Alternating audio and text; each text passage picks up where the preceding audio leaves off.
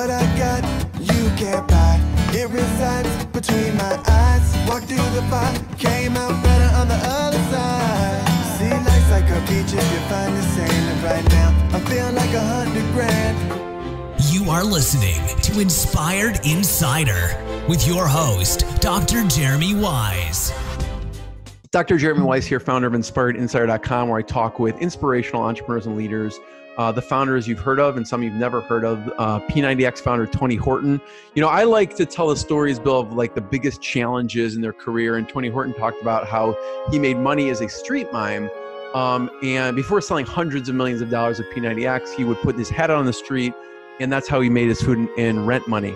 And Baby Einstein founder Julie Clark talked about growing her company to $20 million with 5 employees and selling to Disney. But I thought the most impressive part was her beating cancer twice and her talking about that. And Atari founder Nolan Bushnell talked about how when he was Steve Jobs' mentor, Steve offered Nolan 33% of Apple for $50,000 and why he said no at the time. And all of us probably would have said no, he said, to a punk 21-year-old kid asking us for at the equivalent $400,000. So I am going to introduce today's legendary guest in a second, but this episode is brought to you by Rise 25. I co-founded it with my business partner, John Corcoran, and we help B2B businesses connect to their Dream 100 clients and referral partners by helping you run and launch your podcast so it generates ROI.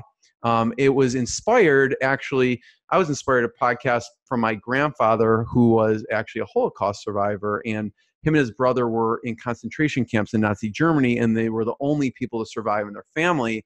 You're wondering, how does that have to do with podcasting? Well, the Holocaust Foundation interviewed my grandfather, and his legacy lives on because of that interview. And that interview is on my About page on Inspired Insider. And it just motivates me. Yes, like podcasting can help your business, but it helps you and your guests leave a legacy of knowledge beyond us living. And I watch that interview multiple times a year, and other people do too. And so it really motivates me to help other people do the same. But I do credit podcasting to be the single best thing I've done for my business and my life because of the amazing relationships I've made. So if you have questions, I think everyone, like Bill would say right now, anyone who is a chiropractor, a dentist, or any professional should have a website and digital communication, because that's the ultimate way to communicate. I think every business should have a podcast. So if you have questions, email us support@rise25media.com.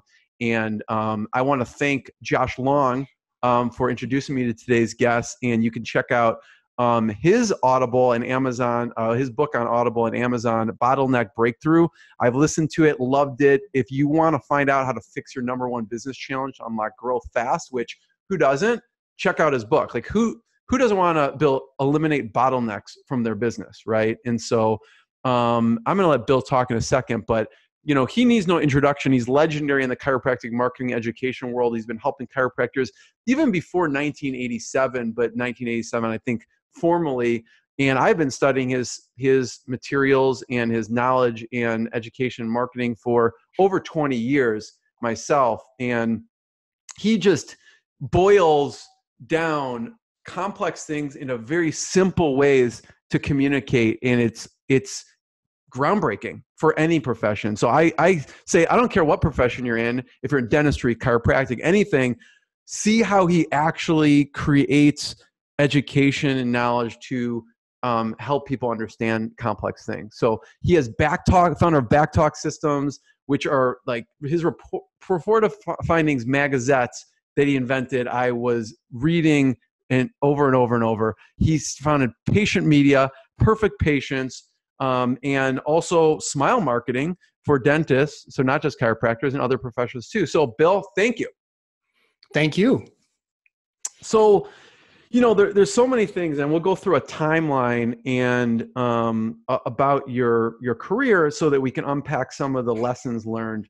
But, you know, in this day and age, you know, who knows when people are listening to this, but right now the U.S. and world is going through a bit of a crisis. And so I wanted you to talk about adapting in a crisis for professionals and what you think they should lean into in these times and in general. Yeah, well, this is an unusual situation. It's a one of. We don't have a lot of history to look back on and see what we need to do moving forward. But I would say that number one is over communication. There are people within your own family, there are people within your own business, and there are customers and other, constituencies that are going through fear. And we do not make our best decisions when we have our brain hijacked with fear and cortisol. So I think overcommunication is the key thing. And I think it's important that you develop a point of view. What is your point of view of this? Are you saying that this is finally the end, so now I have an excuse to retire? Or are you saying, this is going to last 3 months, this is going to last 3 years? What's your point of view on that? And once you have a grounding, a point of view, then you can put together a plan that makes sense. And so everyone has a different point of view as to what's going on here. I happen to believe that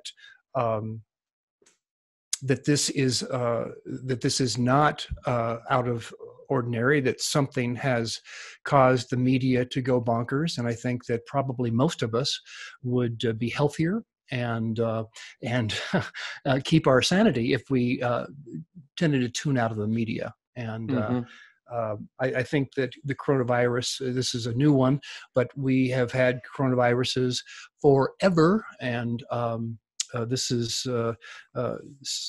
certainly getting a lot of headlines, but I think we've had worse issues with the N1H1 or whatever it was, and SARS and all the rest of it. So I tend to not get wrapped up in the hyperbole.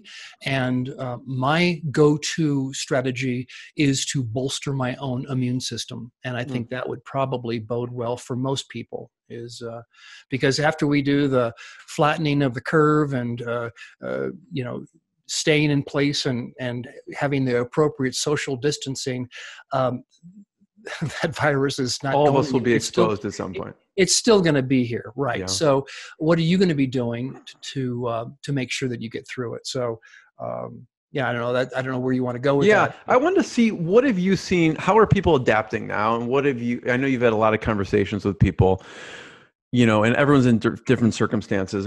How have you seen people adapting to this? And what are some of the recommendations you made in maybe some of those instances? Yeah, well, one of the clever things that I have learned that some are doing in chiropractic, that's kind of where my ear to the ground is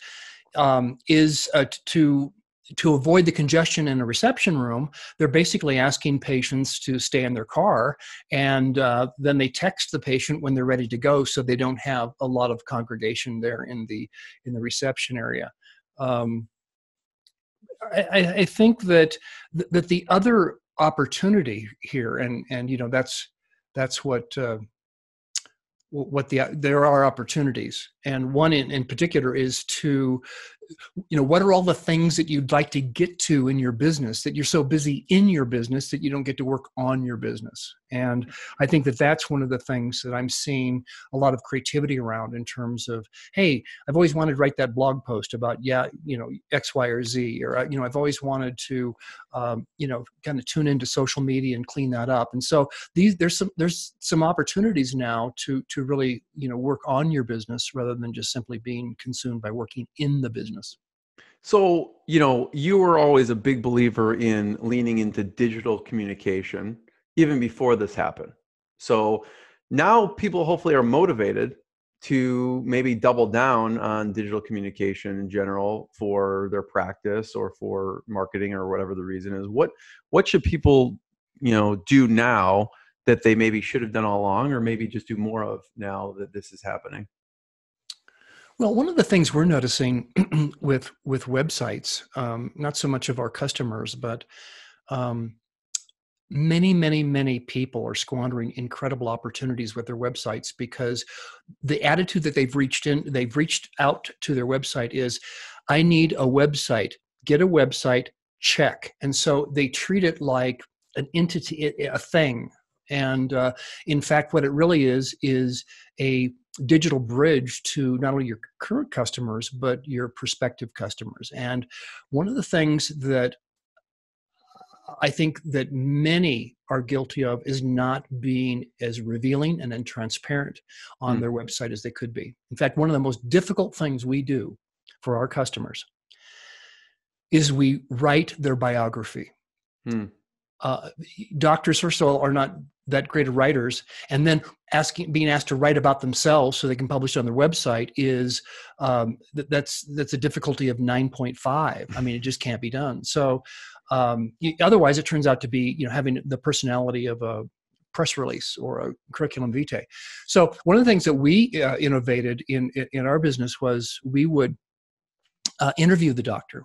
And we have a set of pretty cool questions that we ask doctors that help provoke them to lower their guard, be more transparent, and really connect as individuals. Because, it goes back to the old thing that you've probably heard is that, people don't care how much you know until they know how much you care. And part of that is showing up as a real person. And that's so counterintuitive to the mentality and the club that doctoring is part of. And so one of the things we do is we try to get folks to be real. And because the website needs to create an emotional bond with the prospective visitor. And you can't do that by showing off pictures of equipment or sterile reception rooms with nobody sitting in the chairs and, the whole thing like the neutron bomb look. And so one of the things we do is we work very hard with the concept of conversion.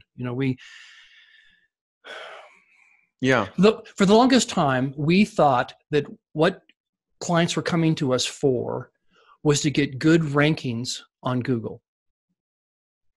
And we had a huge slap in the face. Oh gosh, must have been 5 years ago by now, where a doctor said, "Hey, I'd like to cancel my service with you." And part of the debriefing process that we go through is, well, what is their Google ranking, and what's going on here? Have they been adding, new patients as subscribers to the website, et cetera? And this guy had ticked all the boxes.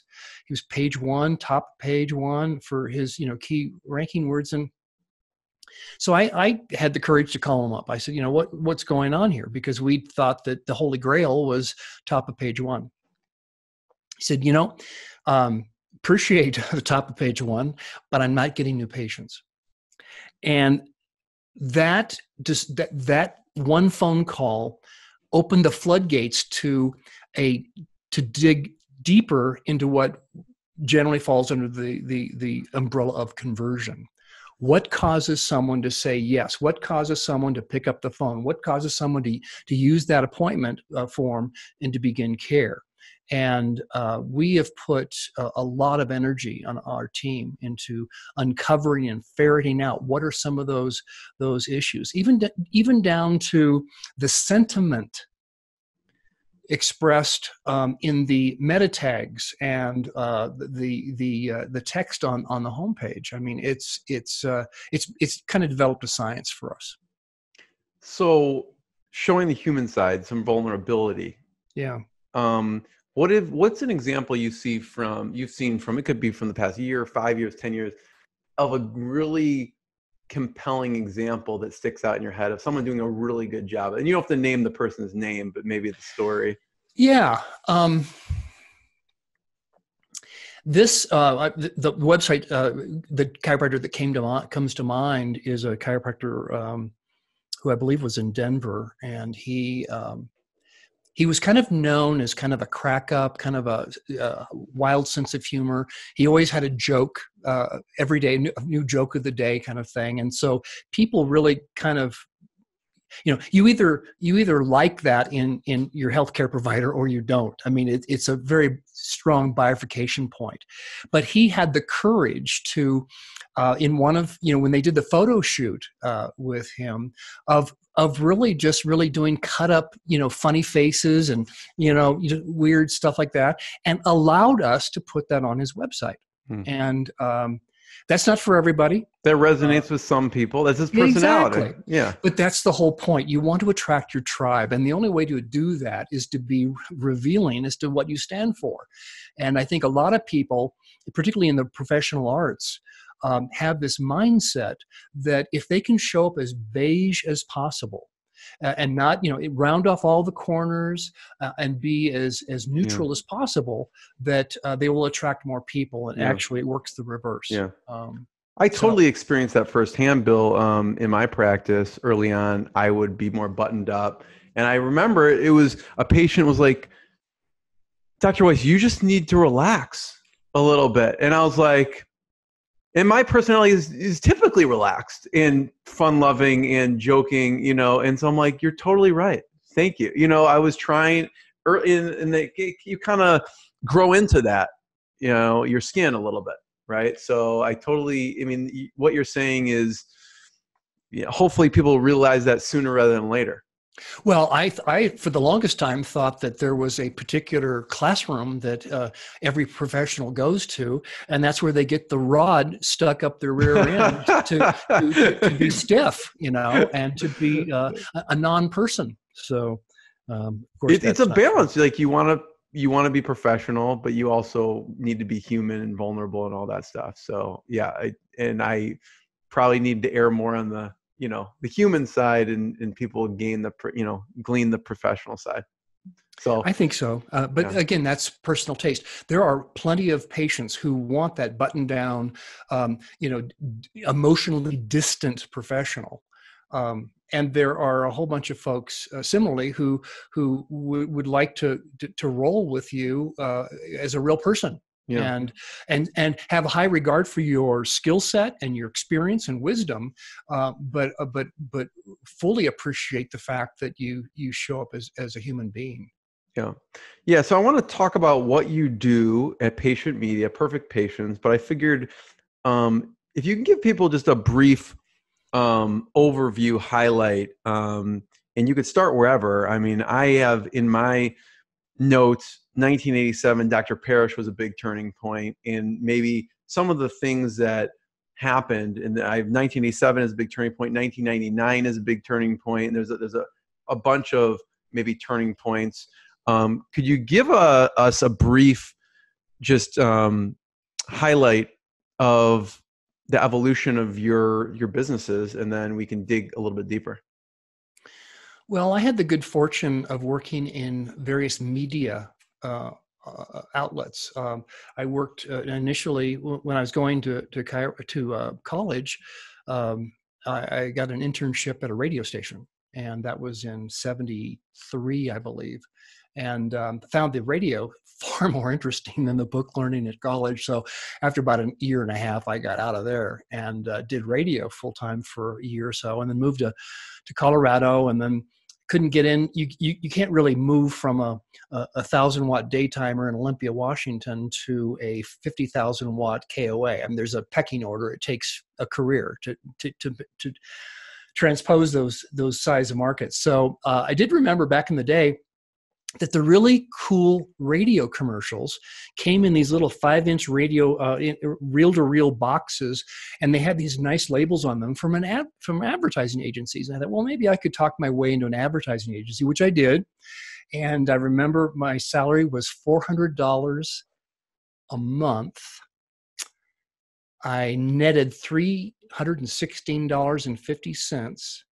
And my rent was $150. I mean, I'm not even sure how I survived, but I did. And did that long enough to get a portfolio together to work for a larger ad agency, and one thing led to another. So I've always kind of been in the media in one way, shape, or form, and started working for a film production company in Colorado Springs, and then worked for a digital audio recording studio. And at some point, working for this film production company, these two chiropractors moved in next door to our offices, and they wanted to harness this newfangled thing called the VCR for patient education. And the idea being that you could introduce chiropractic principles consistently and avoid repetitious explanations. And so they hired our company to do that. And so to find out about what chiropractic was about, because I had probably what most people consider to be kind of a normal cultural notion of chiropractors were kind of on the dodgy side and all. And back in the 70s, I think that was probably truer. But so I went to this seminar that these two guys put on, these two chiropractors put on, and 3 days. And I was totally blown away by the principles that they were sharing with me, because I'd never heard them before. I'd never heard that, the master system, the nervous system, controls everything, and interference in the master system will cause your body not to function right. And everything they said resonated with me and made sense with the experience I'd had in my own body. So came back to the Colorado Springs, said, I think we need to help these guys create their videos. And so one thing led to another, and we worked with Peter Graves he was the host for the first video. And he had come off of Mission Impossible, was considered highly trustworthy because of that for some reason. I'm not sure why. And he left, he left our studio recording to our week filming the video and went over to shoot Winds of War in the United Kingdom. And so we kind of had him at a where he was reinventing his career, actually, and did that for a while. And one thing led to another, and kind of got burnt out on film production, to be frank with you. And after 5 or 6 years of that, and I was thankfully fired by my boss, who he and I have been really great friends since. And I just really thank him for giving me the courage. Well, I didn't have the courage. He kicked me out of the nest so I could go do something that made sense. And because film production company wasn't, that's a great skill to have, but that's not what I needed to be doing. And so you had thought, Bill, at the time, like you had already kind of thought, like, I want to be doing something else. And then that was kind of the impetus to do something else at the time. Well, I think most of us want to do something that's meaningful. And what I discovered was that that chiropractors at that particular, this is in the mid 80s, were the brochure rack was, hairy hemorrhoid and, just nasty stuff, that was just so savvy when it comes to communication. And, from this ad agency background and working with art directors and all this stuff, I had an eye, and the profession needed something in the 80s, and one thing led to another. And so my background kind of led me into creating patient education materials for chiropractors. And that was Backtalk Systems. That's right. I hooked up with 2 other chiropractors, and we formed a company called Backtalk Systems. And the reason why we called Backtalk Systems was because Michael Parrish, one of the other principals, was hosting a daily live call-in TV show about chiropractic.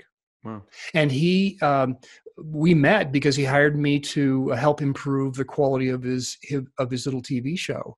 And he was on one of the new UHF stations or whatever, and was just really killing it with generating new patients. And so we called it Backtalk Systems, and we created our own set of videos, and then we created report of findings documents and all kinds of brochures, the whole thing. And I did that for 10 years.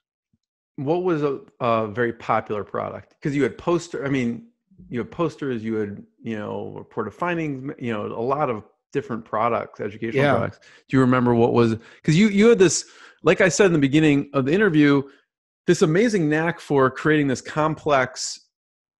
simplifying this complex explanation into great analogies. Like I remember there was tires and what are some of the ones that stick out to you during that time period that were popular that you came up with?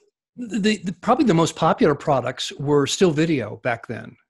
People, by the 90s, people knew how to hook up their VCRs, and then of course, because in the early days they didn't, so we had to include instructions on how to set up your VCR. But we did DVDs, and that was show this video on the first visit, show this video on right before you explain their x-rays and what you're going to be doing to help them, and show this video 2 weeks in, 2 months in, or whatever, when patients are feeling better. So that was probably the big hit, was that. The second thing that we kind of instituted through Backtalk System was what we call the Magazette, which was a combination of a magazine and a Gazette, because the newspaper in Colorado Springs was called the Gazette Telegraph. So we combined magazine and Gazette into something called a Magazette. We just made up word. And that became the report of findings folder. Yeah. That patients would get all of their documentation from the examination and report of findings in. And that was something that we invented back then. Oh yeah, I could picture it. Yeah. I've used it. So thank you you for that. Then what was next? There was the next turning point seemed was 99. Is that the next? Well, actually, I think it would be instructional to go to 92, which was when I considered going to chiropractic college, and because it was a little frustrating to create these tools and to see them not used fully or exploited to their fullest potential. And I thought, well, maybe I need to become a chiropractor. And I really took it seriously. And so I called up a mentor of mine here in Colorado and asked if I could come by and because I got an idea and I wanted to bounce it off of him. And he sure, come on over. So I said, hey, and he's a chiropractor, by the way. And I said, hey, I'm thinking about becoming a chiropractor. And I was wondering which of the schools that you would recommend that I go to. And his bright, cheery smile turned into a dour, sour frown. I said, he said, don't become a chiropractor. I said, so what do you mean? I thought he would be delighted that I was joining the team, right? He says, no. He says, if you become a chiropractor, you're going to have a practice.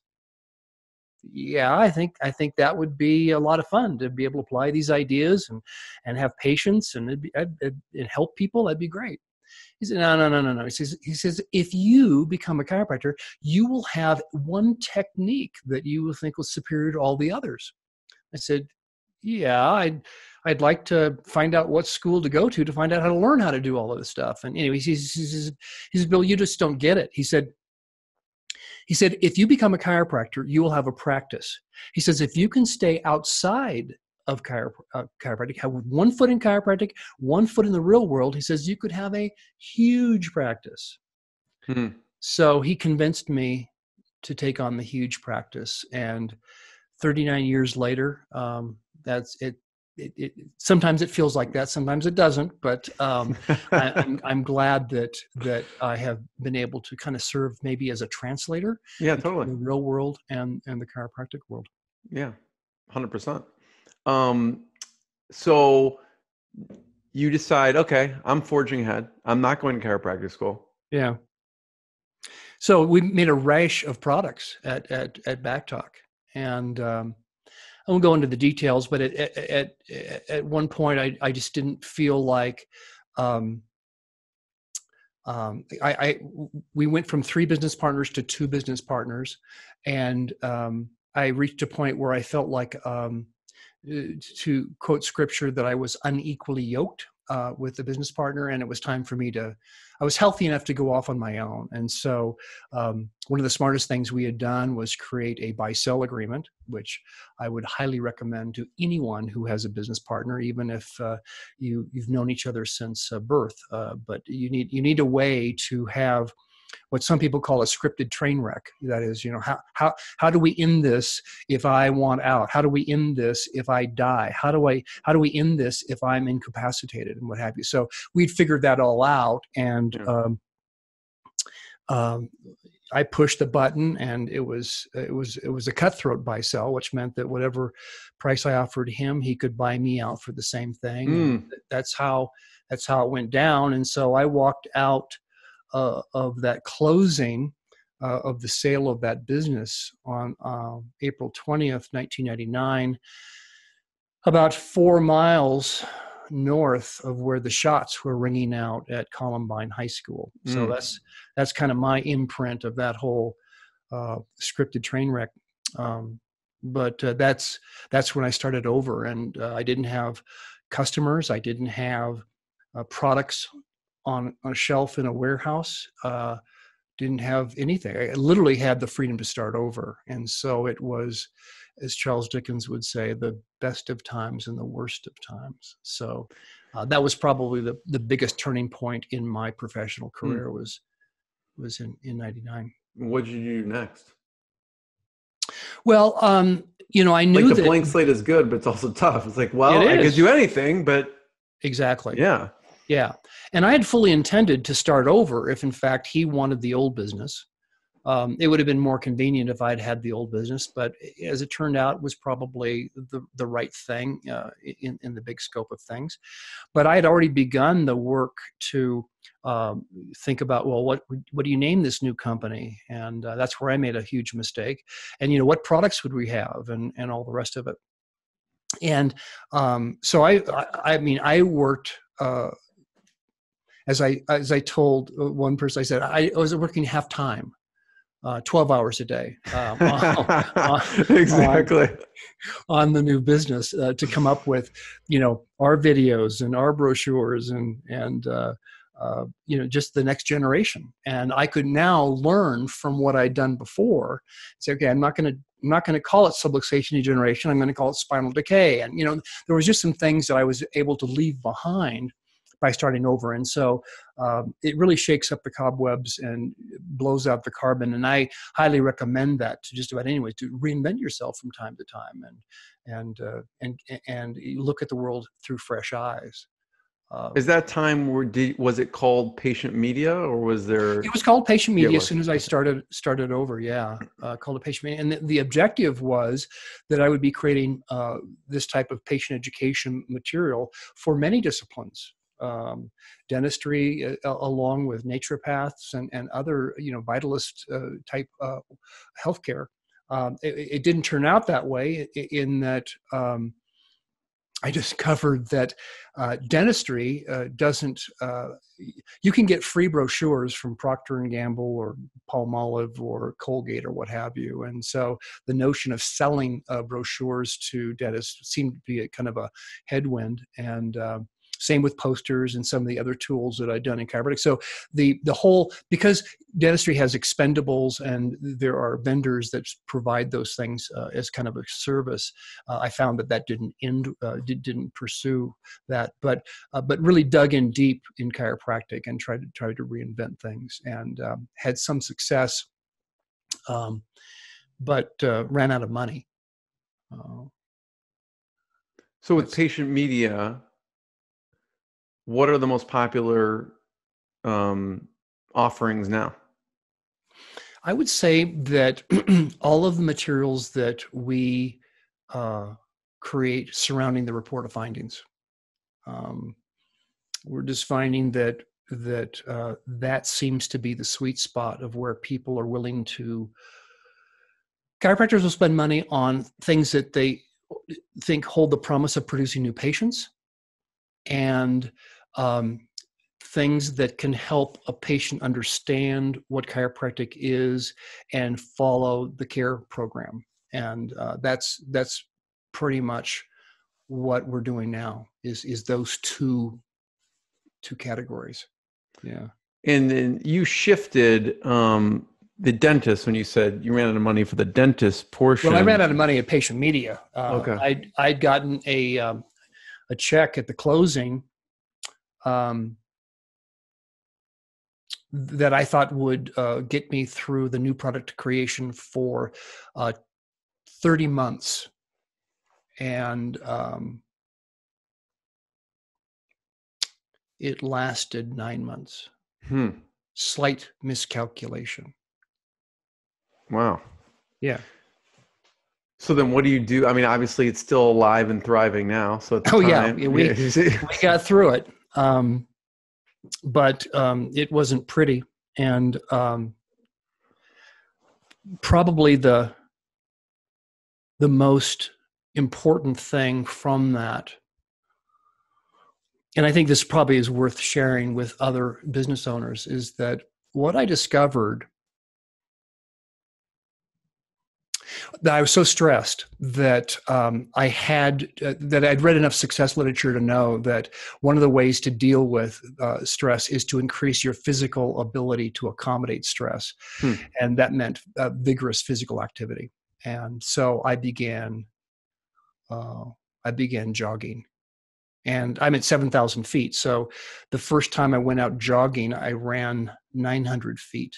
And like, I need an oxygen tank. That's right. And I walked, and then I ran and walked and I ran, and, made it back. And, the endorphins kicked in, and I could give a rip about the fact that I couldn't pay my bills, for an hour or two. But, you wake up in the middle of the night wondering how you're going to make payroll, and you can't tell your employees that you don't know how to make payroll because you need them more than ever to be able to help you get through this crunch. And so you really feel isolated and alone. And but religiously, I'd go out every day and go running. And it got to the point where, I don't know, two months or so into this little exercise, I was running, 5 miles a day and coming back, not winded. I could carry on a conversation, and I was in pretty good shape, pulse down in the 50s, and, it was very healthy. But I still had a lot of stress. And on one particular run, I ran the same trip. I'm out in a rural area, so I'm running on these country roads, and I made the same loop every time. And I remember on one run, I heard a voice saying, Bill, based upon how well insured you are, you'd actually be worth more to your family dead than alive. And had a kind of a ring of truth to it. That would certainly solve all the financial issues based on the insurance and all. And so I kind of played with that for a couple of runs, and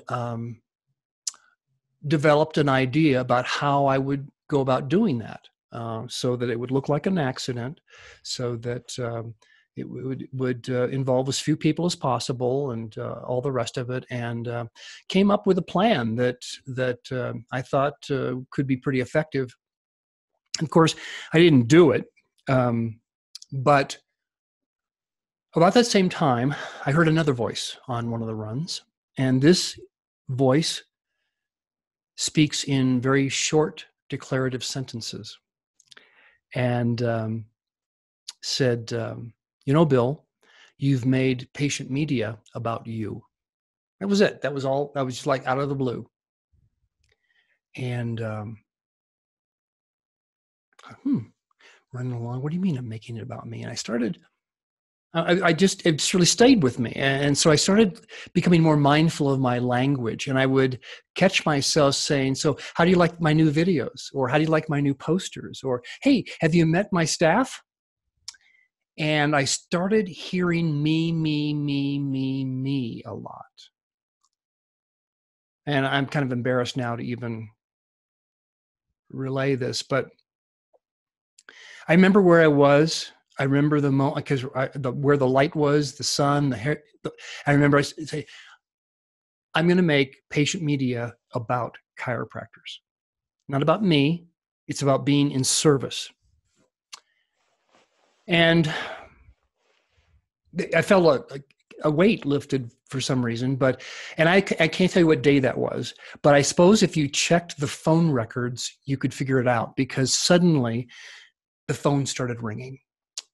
And I got a call from a very important consultant in chiropractic. Hey, will you come speak to my group and show those videos? And I think our clients need these videos. And it's like the light, the floodgates opened up. And I finally realized then that I wasn't in the patient education business. I was in the chiropractor success business. And so that's the lens that I look through. And, all of that startup debt is gone. We're in great shape. We're moving forward. And it's been a real blessing, but it was a couple of pretty dark months there for a while.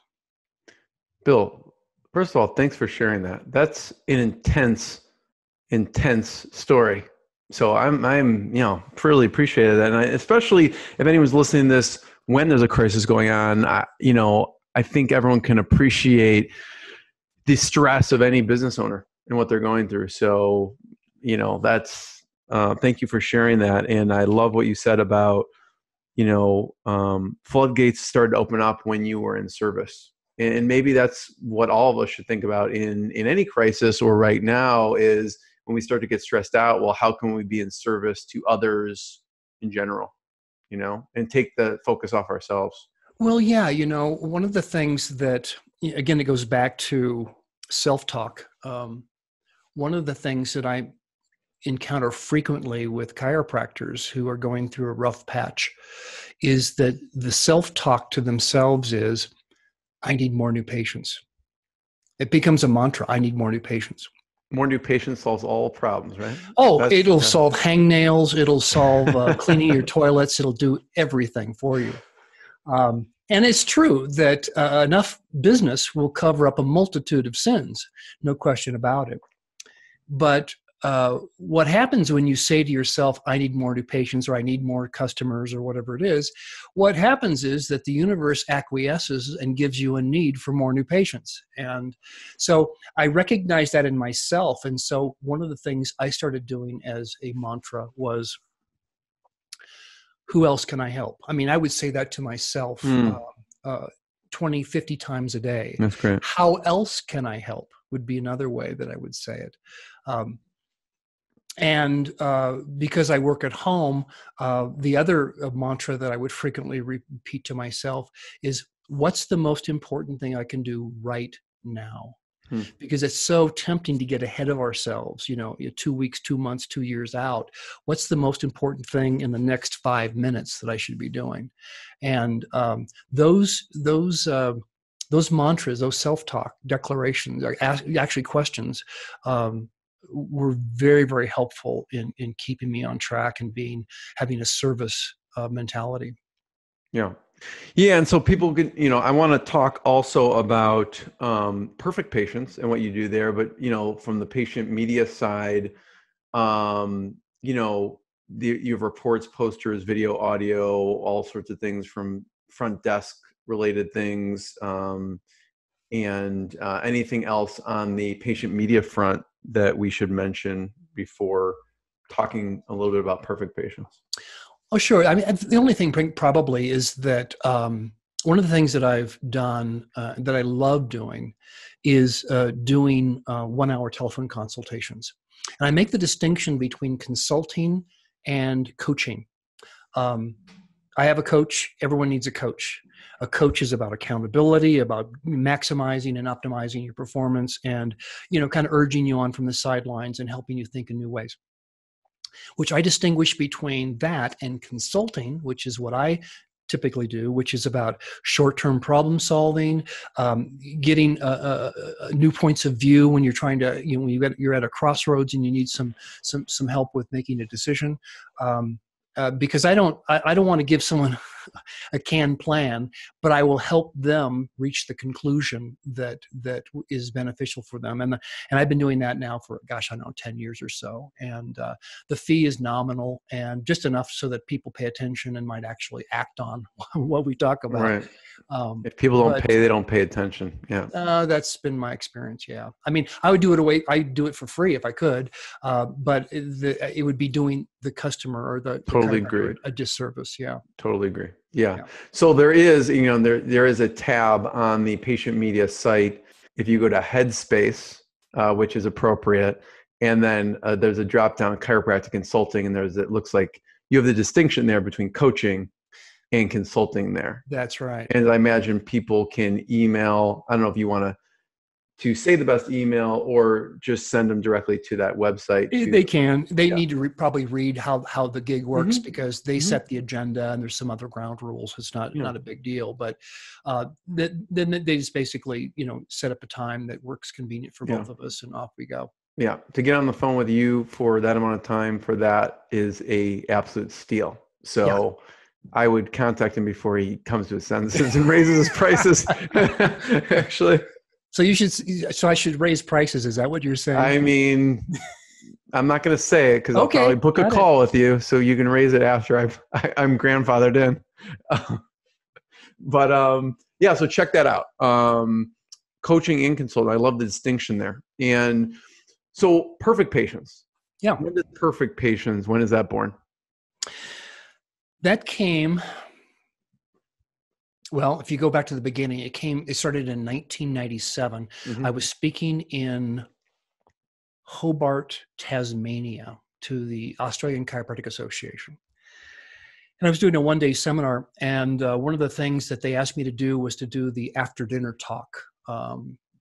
Everyone's eating rubber chicken, and they want someone there to yabber for a little bit. And so I did that. And in the audience, of course, I didn't know this, but you're in this ballroom, darkened, with all these 20 rounds of people sitting out there, and a fellow by the name of Steve Anson was sitting there at one of the rounds with his spouse, who's a chiropractor, and heard me speak. And I did a 15-20-minute talk on, it was pick up on gerrymanders, four arguments for the elimination of television. I was doing my rant about being anti-media. And he shared similar ideas, as it turned out. He resonated with what my talk was. Of course, I didn't know that and all, but time passed, and he was in the process of creating a website for his spouse, for her practice. And she says, well, go ahead. And so he got all the stuff together, and hey, I need content for this website. And who does content? How do I get my hands on content? And he remembered that talk. Well, Esteb has contacts, so he calls me out of the blue in, I want to say, May of 2004. And he's We're still in the early internet days at that point. It was, but at that stage, I mean, I was delighted because all the other patient education resources in the analog world had already kind of partnered up with someone in the digital realm. And so I was kind of the last one without a dance partner. And he said, hey, I want to do this website, blah, blah, blah, blah, blah. And we talked, I mean, this guy, thick Australian accent, and which, we Americans love. And, but we talked for an hour on the telephone, and this is a landline. And so that was an expensive call back in that day. And, but we just really hit it off on the phone. And so I said, hey, I'm going to be speaking in Auckland, New Zealand in September. And that's not exactly halfway between Colorado and Perth, Australia, which is where he lives. And he says, maybe, you can fly over and we can talk. And so he took me up on that. And for 2 or 3 days while I was recovering from jet lag, we sat in my hotel room and talked and talked and talked. And we'd read the same books, had the same value system. I wanted to make sure that a chiropractic website wasn't just brochureware, that it needed to be interactive, and on and on and on. And, we just really, really hit it off. And so that's kind of the formation of what became known as Perfect Patients. So now people, it's a hard domain to get, it feels like. You must have, Perfect Patients. That's a great website name. Thank you. Yeah, and someone already had Perfect Patient, which they've since sold to us. But yeah, that was a good name. So people can go there and they can essentially get their own website, and it looks beautiful. I mean, if you look on their site, there's beautiful looking websites, and more importantly, obviously, like you mentioned in the beginning, it helps with conversion because you could see at the top, there's, they have all the elements to actually schedule an appointment. So not only does it look good, but I'm sure it's been optimized for conversion as well. On this is specifically for chiropractors, the Perfect Patients, and and other allied healthcare that's in the vitalistic realm, on naturopaths, acupuncturists, massage. Yeah, that sort of thing. Yeah. And so people can easily get their website up and running with content and all the, are there any, through your journey with Perfect Patients, features that you added because of your discovery? I'm sure it's evolved, Perfect Patients and the sites and what you produce for people has evolved in the present state, what have you found to be, you've added in because you've listened to the audience that they have found it's valuable? Well, no. If I know this is going to produce a good answer, Bill, so go on. Well, it goes back to the Henry Ford quote, that if I asked people what they want a faster horse. And there's a Steve Jobs quote that goes along the same line as well. So one of the things that we decided from the very beginning, and which was somewhat controversial, particularly amongst our team, was that we decided that we would refuse to match other website companies feature for feature. That there's this belief that more is more. And what we discovered was that like most things, there's kind of an 80-20 thing going on. And Totally. that what we wanted to do was if the feature did not help get a patient or keep a patient, it wasn't part of the platform. That's simple. So people pummel us for, you need this or you need that, or this guy down the street, they're offering this one, and we just decided that no, that's a shiny object, very attractive, but we're not going there because it's not going to produce the response. It's just one more child you have to feed and update and keep alive, 100%. and it's not doing anything for your practice. Yeah. So from time to time, we've had some come to Jesus conversations with our clients about this very issue, that when we talk them down off the ledge, they get it. And for the most part, totally agree. Yeah. We have the same with the podcast clients, is like, we have what's called an ROI filter. Okay. If it's going to produce ROI, we'll consider it. If it's not, don't do it. And the same thing goes with your websites. Listen, if it's not serving the mission of your website, which is conversion and, essentially conversion, getting someone to call, book an appointment, then we shouldn't include it. Don't clutter it up with things that, are going to clutter it up. So I totally agree, and it resonates. You also have on there services. So you offer different services, not just the website. Right. Well, because we recognize that there's 5 elements to successful digital marketing. The website obviously is the hub, most important of all. You have to have traffic to that website. That's SEO. You want to make sure that you have a reputation. That reviews are more important than ever today. You're going to need to be involved in social media to a certain degree. We're not real keen on social media because, again, it doesn't really produce new patients. It tends to cultivate your current community, but our research shows that it doesn't really produce new patients directly. And then, of course, email. So those 5 things, if you get all 5 of those firing, you're up to something. And so that they can get email marketing within the service. That's right. Yeah. That's cool. And content. Yeah. We do 2 blog posts a month, and we do a patient newsletter to patients once a month. Love it. Yeah. So check out PerfectPatients.com, and then the dental side of things. Yep. Smile marketing. Same thing, but smile marketing. Yeah. And so that is specific to dental professionals. That's right. We have a couple of dentists that are in that, but for the most part, it's typical dentists. Mm-hmm. Yeah.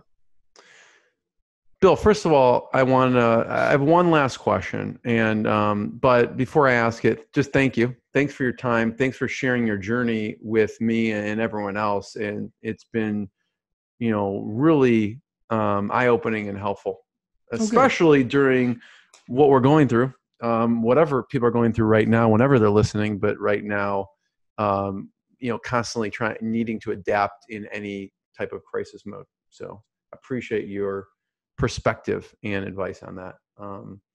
So the last question is more just in general about when you look back, I always ask, because it's Inspired Insider, and you talked about like a really low moment for you as you were going on those runs and how you pushed through that. So I appreciate you sharing that. On the flip side, what's been a especially proud moment for you on this journey?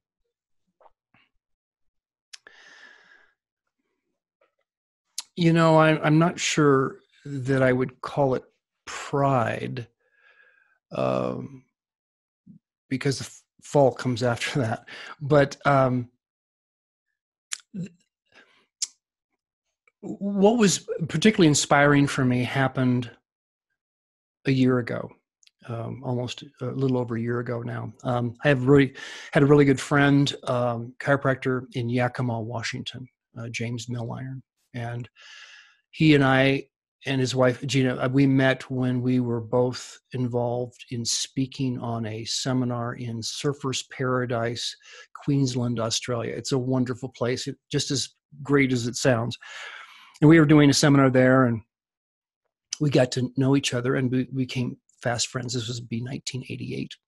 And so he was kind of a sounding board for me in terms of chiropractic, and he was a special person who passed away a year ago, September. Sorry to hear that. Yeah, and I was one of 7 individuals who was invited to share a few words, which I'd never done before at a life celebration meeting. Which isn't the point, but what was the point was that because of James's service, because of his heart, because of his love for people and service to patients, for his life ceremony, they had to rent the convention center in Yakima, Washington. Wow. For the 500 people in that community that showed up to say thank you and goodbye. And that has stayed with me ever since. And gosh, if I could ever wield that sort of influence and to share that much love with that many people, I mean, that'd be a full life. And that's what I keep my eye on now. What was a lesson you learned from him? Live life to the full, because life is a gift. He would say life is a gift. I mean, that was his deal. And his dinner table always had a guest. He just grabbed life to the full. And he was a Renaissance man. He was a poet. He was a horseman. He was a sailor. He was a chiropractor. He was a wine aficionado. He just was gentle, and he was a chiropractor's chiropractor. Bill, I'm going to be the first one to thank you. Everyone should check out PatientMedia.com. They should check out PerfectPatients.com and also SmileMarketing.com. Any other places we should point people to online? If you are a dentist or a chiropractor and you actually want some like almost done for you stuff to actually convert and help your practice, check out those sites. Any other places, Bill, we should point people? Well, I would love to have a conversation with anyone who's made it through this hour, and I'm extremely available, and would love to get your emails and questions, and we'll talk. I'm here to serve. Should we just point people to the contact on the website or Sure. a specific email? Yeah, or just Bill at PatientMedia.com. I mean, or Bill at PerfectPatients.com, or Bill at SmileMarketing.com. Same deal. Cool. So, Bill, thank you so much. Really appreciate it. Thank you. What I got, you can't buy. It resides between my eyes. Walked through the fire, came out better on the other side. See, life's like a beach if you find the sand. And right now, I feel like $100 grand.